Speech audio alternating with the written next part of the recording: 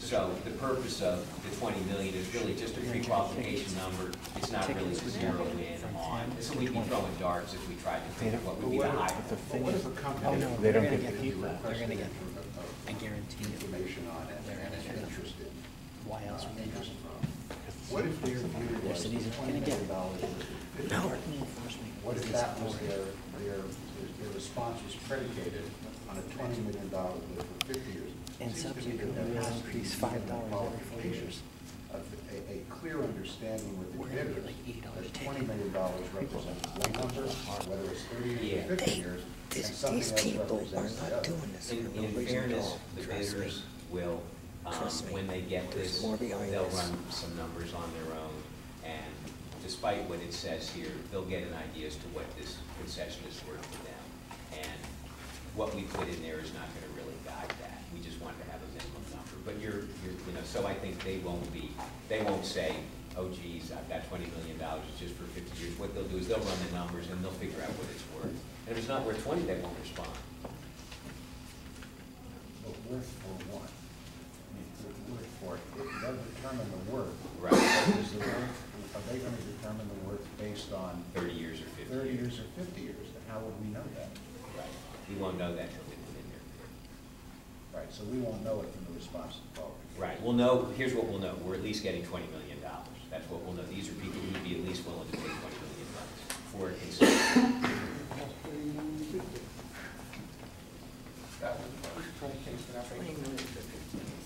I've been involved in a lot of these private partnerships, and if, I would suggest that you, for the request of qualifications, you say either 30 or 50. The time frame has to be the time frame, or else you'll spend another 5 months going through 21 years, 42 years, and the numbers will be all over the board.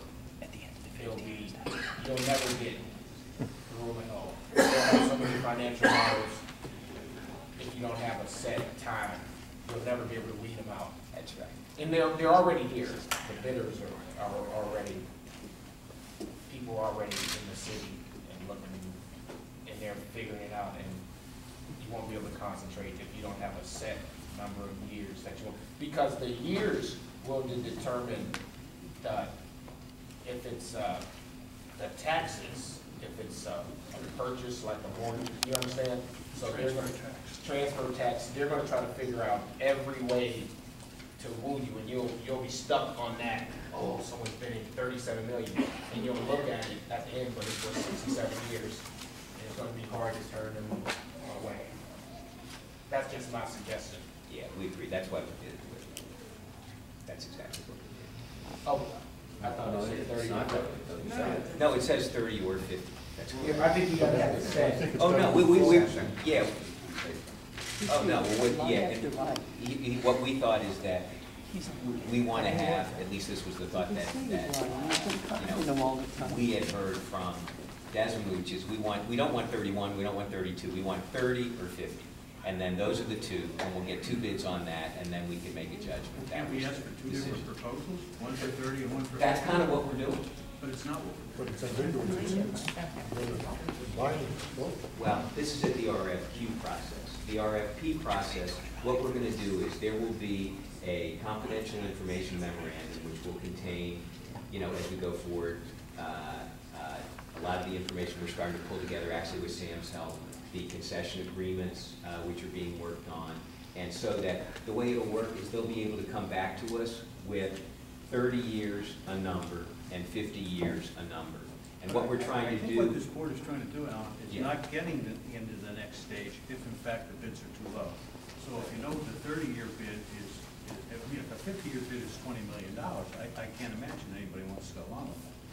So by saying 30 or 50, you'll get 2 separate numbers. And you'll get 2 separate numbers. You'll be able to sit down and discuss those numbers, and if neither one of them are sufficient, we don't go to phase 2 and spend any more money. I think that's what the consensus has been. Yes, we definitely have set things up that way. That particular paragraph should be revised to say 30 revenue price concession here for 30 years at one number and 50 years at another number. Mm-hmm. Yeah, 20 million should be fluid. If it's 30 years, if 20 million is the minimum, It's then 30, it's yeah. gonna be 50 years, it should be a minimum for the 50. Yes. Yeah. Okay, well, that's what Murray suggested, and Desmond suggested not, but we can, you know, given the authority suggestion, we'll put in a number for that, and comparing them with Desmond, so that we have something specific. That's one change we want to make in this before we release it.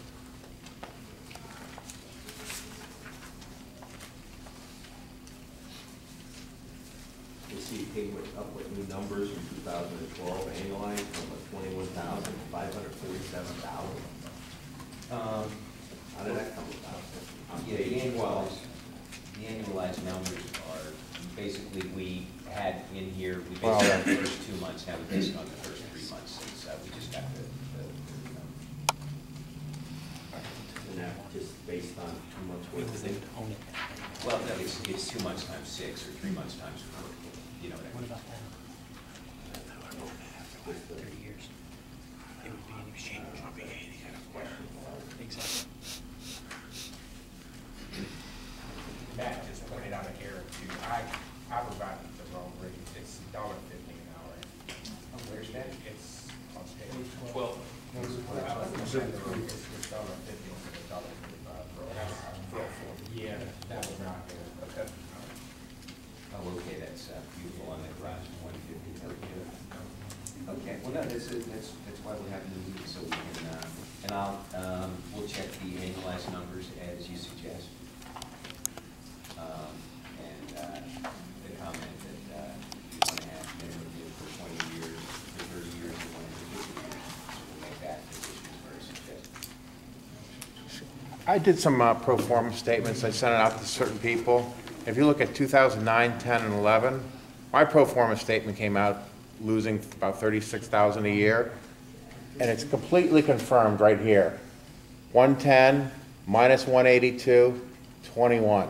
So there's a net loss between 2009 and 2011, and you expect somebody to pay $2 million for this? 20 million. 20 million. 20 million, I'm sorry. This isn't worth anything. I mean, Well, it would be if Article 1031 of the IRS code applied here to this 30-year lease, where at the end of 30 years, the leasehold estate would transfer to the prospective leasee, and the parking authority would wind up with nothing. Are you sure? Were there other comments? We wanted to go through the RFQ if we could. What other things? Otherwise, these are. I have a question. Yes, sir. On 30-year basis of the minimum, 20 years, approximately, what would you use it on 50 years? What would it be on 50 years? Approximately. Yeah, I didn't want to answer that. I was thinking of that. I have a number written down, but I would, if it were me, I'd proportionally look at the math, but I want to check with Desmond and see if that's the way it works on these bids. For example, if you do it twice as long, you get twice as much money. It's interesting. I see them. So that's what we're going to get that. Should we hire Desmond in the first place? Yeah, no, they. Everything you're referring to is that should we hire Desmond? 20 million over 30 years isn't a lot of. Trust me, I'm not just saying that. Right, well, we would. We gotta wake all these people up to these people. $20 million today. But yes. On page 8, who exactly are, when you refer to project partners, who is that? Who's involved? The city? The It's- parking authority? Exactly right. It's not really spelled out. It is on page 9, but let me do that more clearly. On page 9, we have a section called Project Partners, and there we talk about the city and support. I think it starts on page 8. Project partners. Oh, I'm sorry, I'm looking at the black. Oh, yeah, the Okay, copy, yeah. yeah. Who's project partners? Who are they?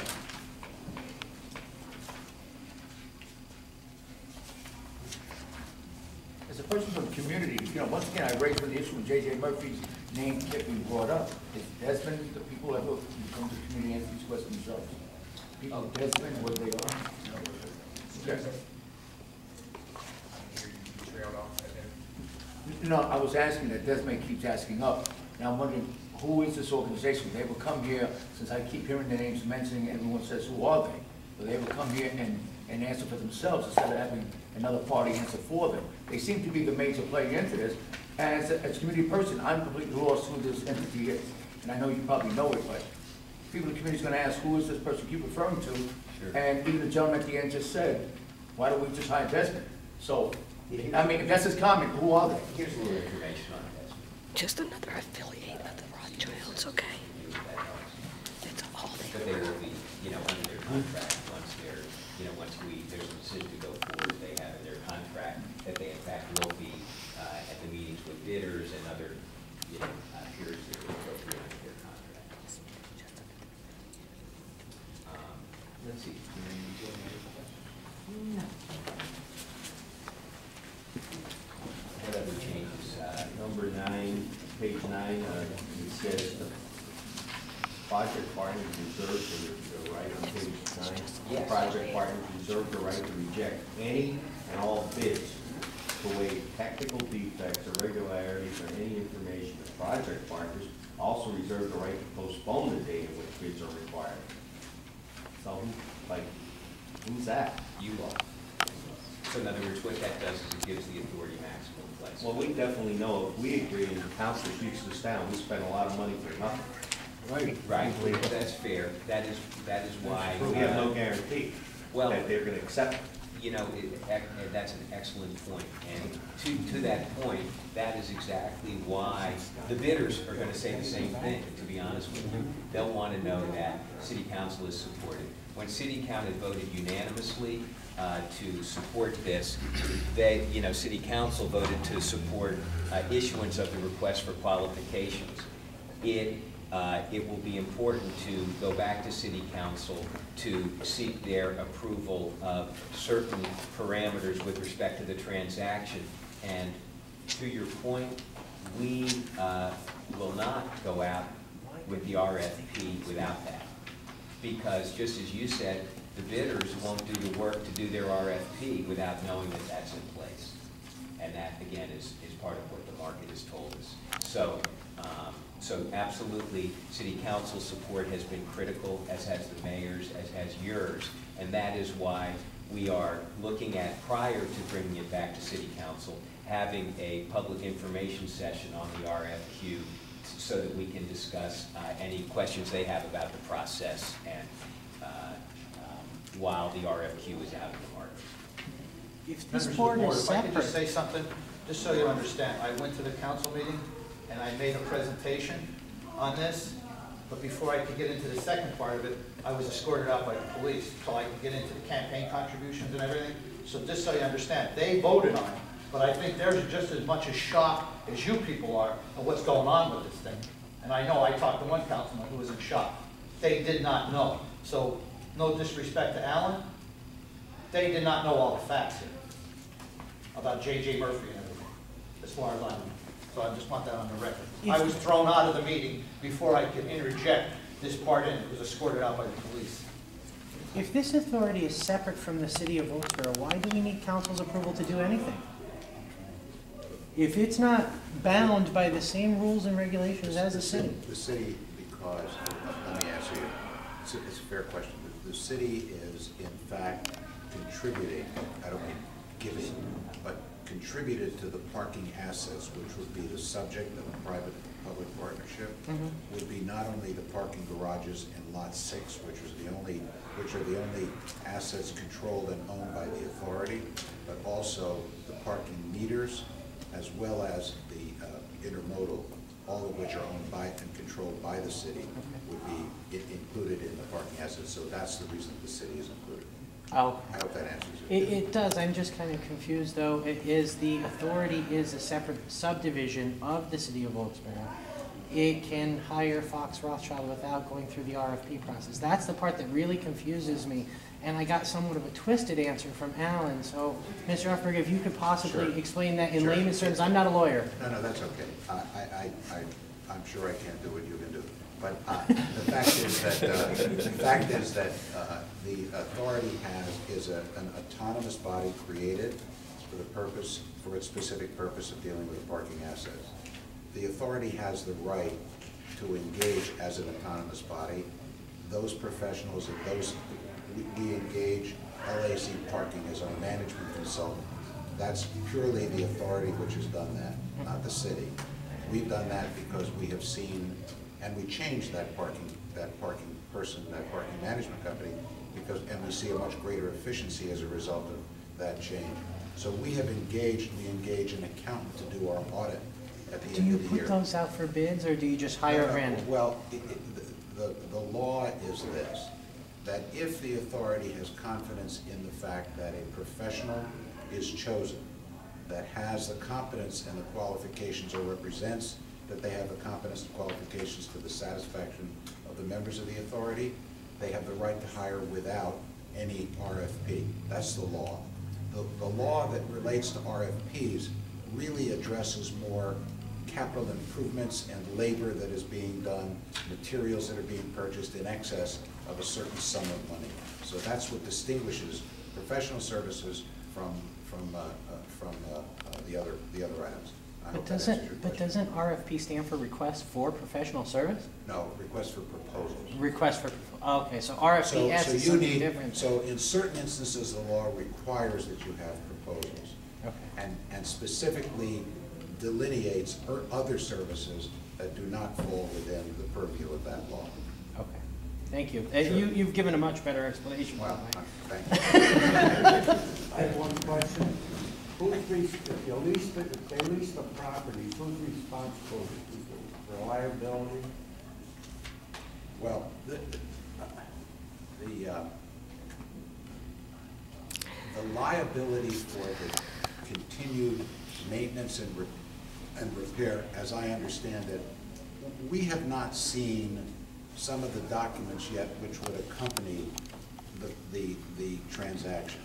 There are a number of things, I'm being candid with you, if you look at the RFQ, which is a request for qualifications, you'll see that there are a number of things within there that are identified, operating standards that probably would fall in that, a concession agreement, which would be entered into. We've never seen that. We've never seen those documents. My supposition would be that given the fact that some other entity is now essentially controlling the management and operation of those parking assets, that company would be responsible for repairs, maintenance, and capital improvements. That's the answer to your question. I hope it is. Now, how about if someone falls and gets hurt? Oh, that'll be covered as it always is, I'm sure, by insurance. Well, it'll be covered by insurance, which would necessarily have to insure the city, the parking authority, as well as the entity that's responsible for the maintenance. How about the mortgage payments on it? Well, it's anticipated that the money, there's about $7 million roughly in debt on the assets that would be subject to this proposal. So $7 million, I'm using a round number, so forgive me, I don't have the exact figures in my head. That money would necessarily be deducted from the amount of money which is being bid and ultimately accepted for the purpose of this So it could be 20, or it could be 13? Well, no, it would be. If the bid was 20, apart from any costs of the transaction that we're discussing at the table that would come out of the transaction, additionally, about $7 million would necessarily come out immediately before the closing took place in order for those obligations of the authority and the city to be satisfied. Again, I hope I made that clear. Is every board member aware of that? Yes, sir. Yes, sir, they're very much aware of it. And this is not at all related to Article 1031 from the IRS code, right? This would not ever become a transfer? Okay. Is there any way you can give us an email so we can contact the parking authority? Is there maybe a personal email or a general email? Because we have no way of getting in touch with you. I mean, You contact me. Okay, yeah, I mean, and then maybe you could contact the other members. I'll get it afterward. Thank you. I think it's also. Or maybe we should hire a consulting firm for it. No, just kidding. It's also important to note on your question of the 20 million, the debt comes out. If we ever get to a phase 2, there'll have to be a program set up for long-term maintenance and repairs on these projects, because the parking authority will be no longer in control. So if there's elevators to be needed in 10 years of a 30-year lease or whatever, that money would also be deducted by the bidder. Although he would put in the 20 million minus the 7, then any repairs or maintenance, long-term items will have to be also taken out of that bid. They would not. They would be netted out by the bidder before they put in the bid. So in other words, what they do is that's Just why. remember this, everything's about control. Operating costs. They're control freaks. That's all they are. That all goes into their math before the 20 million goes in. All they want. 20 million, they're taking care of that. And then, Money is but not. as Murray said, the paying off the debt, that comes out of the cost of transaction. Hey, money is not their option. They don't care about money, okay? They got The expenses tons of it. are not going to be taken care of by the city. Over the term of the contract, Right. whoever leases these is going to pay all of the expenses, all of the maintenance. Yes, No matter what. that is correct. That's part of their obligation.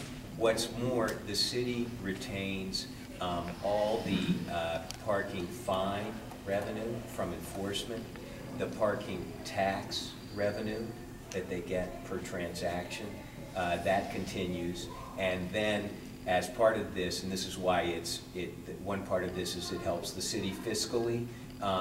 The city is, as Murray just said, retiring $7 million of debt so that nobody will have to pay that anymore. So the city is being deleveraged, if you will. Plus by this 8%, transaction. 8% of sales also would go to the city. Pardon me? 8% of sales would also go to the That's the city, parking which tax. of course completely unsweetens it for a buyer. I mean, you have price constraints and royalties, and you don't get the fines, and you expect somebody to pay $20 million? Good luck. If they're not getting the fines, why are we tripling, well, timesing by a factor of 8 the cost of the fine? It's $10 now for a parking ticket in the city of Wilkes-Barre. By the end of this contract, it'll be $80. That's outrageous. We are not, and I repeat, we are not Philadelphia. Philadelphia's 101. $80 is not a far cry from 101. We're at 10 today. That's something the city council would have to. Yeah, well, we don't have the wages of Philadelphia either. That's something the council would have to. $7 an hour doesn't cut it. Because the rates, the meters fall under the parking authority, so that's something altogether. Parking authority would have to approve a term of and it's written out here on the 5% issue. They would have to approve that, because I don't think the concessionaire has the right to increase parking only under the agreement. So, I mean, that's in the packet that you have right there. But now, if I can say something, I think it's on behalf of the authority, giving me some input to give back. I think what we're trying to do right now, and if it's the contract is reviewed with Desmond, if Desmond can look at the numbers as they are without an audit or anything else, we know the numbers for number of spaces and whatever else are appropriate. We know our numbers are appropriate, so later on, I'm sure we're going to have an audit statement, and we do. Our new one for last year isn't in yet, but if we could have Desmond for this $5,000, look at the numbers, and go out and get whisper numbers from a number of bidders, be they the last company or the Carlisle Group, whoever does this bidding, and come back with a whisper number to, which obviously would not be binding. And if we're nowhere close to what we're hoping for, then the process can't go forward, and we don't have to spend the second phase of debt. Amen. Well, yeah, that is what the RFQ will accomplish. So what I'm saying, the way the process works is to get those whisper numbers, we will get those the week after this hits the street. But the market needs a right to be able to do the work. They can't give a number based on whispers. We had a term sheet out there. We have talked to some bidders about that, but they're going to need, more than that. And we want to have so what we're trying to do is put together a process that has integrity and transparency in the information that will go to all the bidders. So as part of this, we built a website that is going to have all the relevant information, so that when they give us, as you say, sort of a whisper number to know whether we're in there, and this is, we haven't paid anybody for phase 2. We're just going out with the RFQ with these changes we discussed. We're going to have that whisper number for the authority before we're ready to go out to the RFP, before we even get the qualified bids back. And it sounds like that's going to be important for you all to hear. Well, certainly it's going to be important to see whether or not the authority is going to spend any further money. Exactly. Well, then we need that as soon as. I mean, look, I call around, as people are saying 10, 12, if that's where their numbers are, hello. I mean, right. You know, they're not going any higher because they're going to have to start subtracting out of that 10, 12. If the report ever got done, elevator maintenance, all the rest of the stuff that would have to be done. Don't forget, if you're leasing a building for 30 years and you're totally responsible for it, I mean, there's some heavy-duty expenses. Well, yeah, to be honest, when we went out to one of the bidders, and they asked for who's doing the revenue projection and the assessment of the garages. And when we said, you know, parties we could consider, they said no, those are not market acceptable. You need Desmond. And so that is, and so those same relationships, and that's relationships that we have and others have, will allow us to get that input for you. But to get that input, it's almost like a POS. Yeah, you need to go out to the market with something. It took us 107,000 to get to this point. Fair, that's right, that's right, that's exactly right. That's right, we'll take Your more. math is correct, and actually +5, if we decide, you know, when the money goes out to Desmond, so you're almost at 112 to get that whisper. But, you know, that said, we've been talking to the market, and we believe that that will be successful. Quite well. I'll tell you what, I can't believe. And what this is an opportunity These people are that stupid. to avoid layoffs, to avoid property tax increases. That's what launched this process. As a homeowner, as a taxpayer, and president of the association, fire these jokers, and I'll vote for the tax increase myself. I'll gladly pass a referendum. I'll gladly help with that referendum. Get Fox Rothschild out of this city, and I won't mind paying more money to a responsible government. Mr. Allen, you said earlier bidders, and then when I questioned it, you said one bidder. And now when you just spoke again, you said bidders. Is there more than one bidder that you've contacted, or was there one bidder? I You spoke said bidders, then when I asked you, you said one, and Right. now you said bidders again. Right. We have. How many bidders have you spoken to? We've gotten inquiries from 2 so far, and this isn't even out yet. So 2. And what kind of response did you get from them? they want to be on the list to receive the RFQ. That's all, they haven't gone in. No, they and want to figured know out yet. what the deal is, to be honest. So that's, you know, sort of as Ed said, that's what we spent this money for, to get to the point where we can get credible information back from the market as to whether there's interest. But they certainly know they are interested, you know, and that's why they are pursuing this. When J.J. Murphy calls you, is that $900 or $700 an hour? I'm serious. Is it $900 or $700?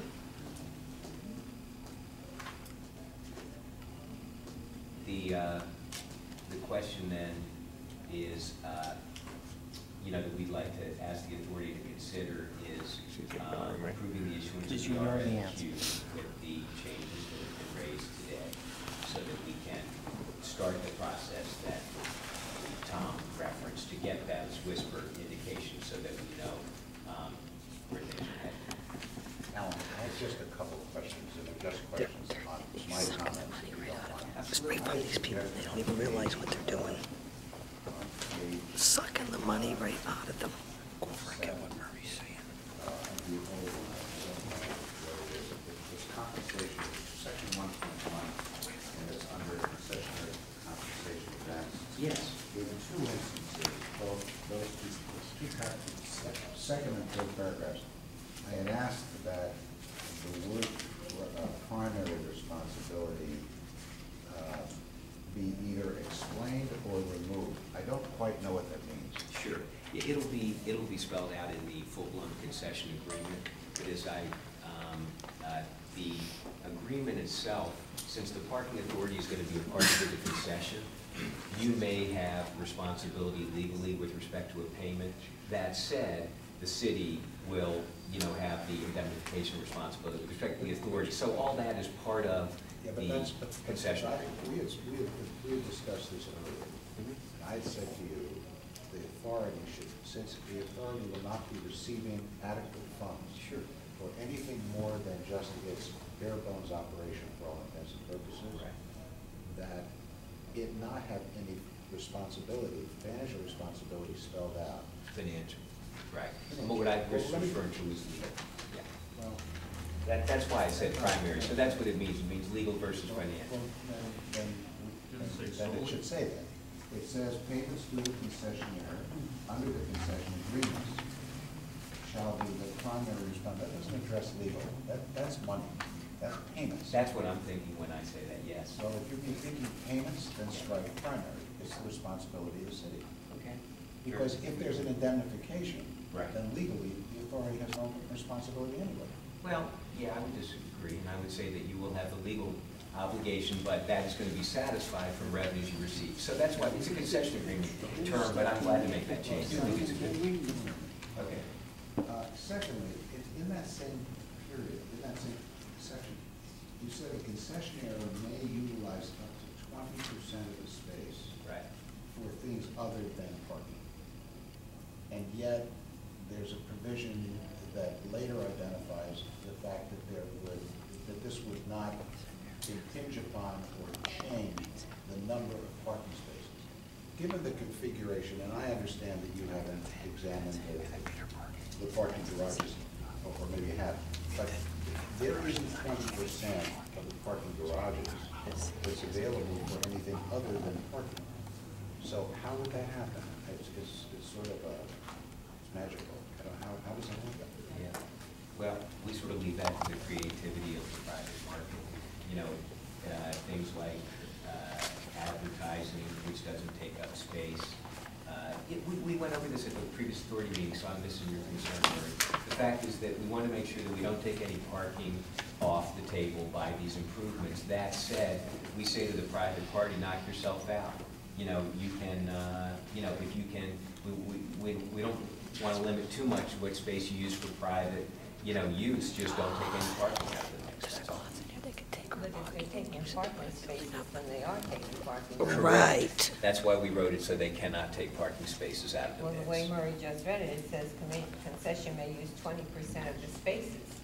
Right. That's right. Well, it says, Well, then but you then take it the has a little spaces proviso which says, provided you can't take any parking spaces out of the mix. So Murray's asking, well, how the heck can you do both of those? Yeah, exactly. Yeah. How can you put in, Yeah, and. take them out and still Right. not take them out? Right, right. Well, I guess if there's advertising revenue, perhaps for Wi-Fi, there can be issues that, things that can be done at a garage that don't actually take up floor space. But it's And we saying- want to leave that to the But it's creativity saying of it's the using bidder. 20% of the spaces. Right, but they can't. So it's using it. It's using it, but it's not taking out parking spots. So that's what we want to make sure of, is that we don't want to have a parking concession that shrinks the number of spots. Well, that's not making sense to me. If you're using the 20% of the spaces, then you're using them. Oh, yes. If you're not using them, then you're not using them. It's not the spaces, it's the space generally in the garage. So we can use space in the garage, but we can't use I thought when we Murray- eliminate spaces. I thought when Murray read it, it said concessionaire may use 20% in spaces for something other than parking. No, my question was really addressed only to, and it was just a question. If you have 20% of the garage, because the garage is the space, it's not spaces, it's parking spaces. If you have 20% of the space that can be utilized for something other than parking, I just don't, it would be interesting to find out how that could be done without affecting the number of parking Okay, spaces. so we weren't talking about parking spaces, we Space. were just talking Just about 20% general of the space. space. Okay. Offices All or right. something I else in understand. that. Closets, broom closets. Yes, sir. The authority shall receive and development approve, etc. The authority shall. You have receive no sufficient idea what they're funds talking about. That's to carry out its responsibilities. From whom, my question is not answered.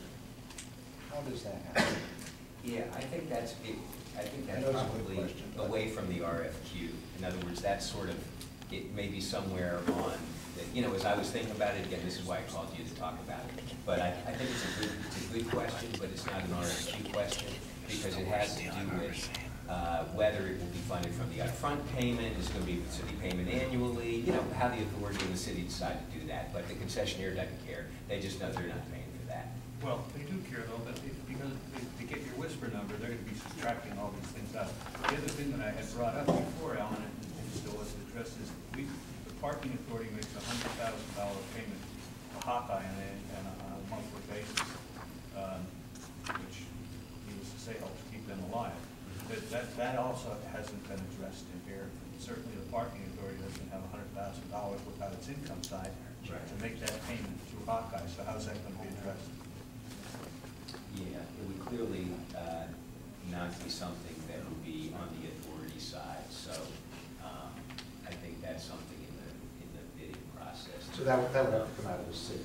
Yeah, And how the city it have- would be something that at the RFP level and the concession